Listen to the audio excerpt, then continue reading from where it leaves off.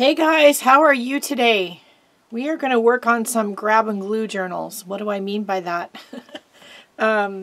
It's a way of doing an art journal that you've seen in varying forms happen on Shannon Green's channel. I'll link her channel in the description below. Cindy Utter's channel, again, I'll link her channel in the description below, where they just grab random bits, glue them to a page to create something interesting.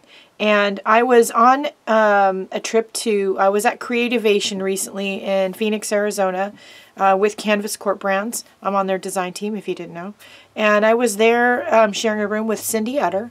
And she brought her grab and glue stuff with her. And we were, of course, arting in our room at the end of every day. And she was working on her journal, and I just really had forgotten about doing that kind of journaling, and I forgot how, I forgot why. So we're going to do some grabbing and gluing. My stash of bits and pieces and parts and scraps is getting a little big for my space, and when it gets to be that way, I have a limited space to keep things in, and when it no longer fits in there and or it's full, I need to use some of it up before I acquire new stuff. So the first thing I'm going to do is go through one of my Flow magazines. Yes, I have kind of a hoard of Flow magazines. I haven't used any of them yet.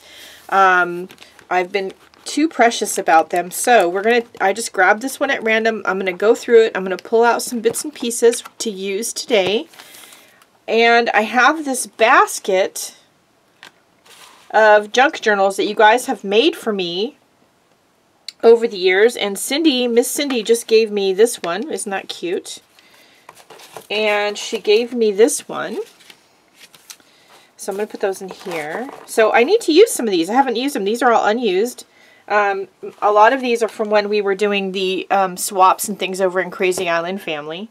And she also gave me a couple more of these mini address books and this bait and tackle little pamphlet that would be interesting to be its own little mini art journal, although I don't think we're going to use it today. So I'm going to pick one of these, and I'm going to go through my Flow journal and sort of organize my things on my table, and I'll be right back. So I'm going to use this one, and some of the pieces and parts I'm using are from Happy Mail. Some are from, like these little images. These are from Creativation, a flyer I picked up showcasing Tim Holtz's new line of rubber stamps, of which these are some of the images. And so I picked it up and I'm cutting them out to maybe use.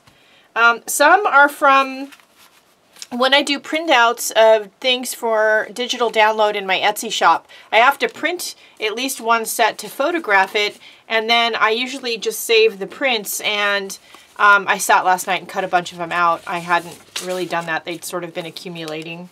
And some from my rubber stamps.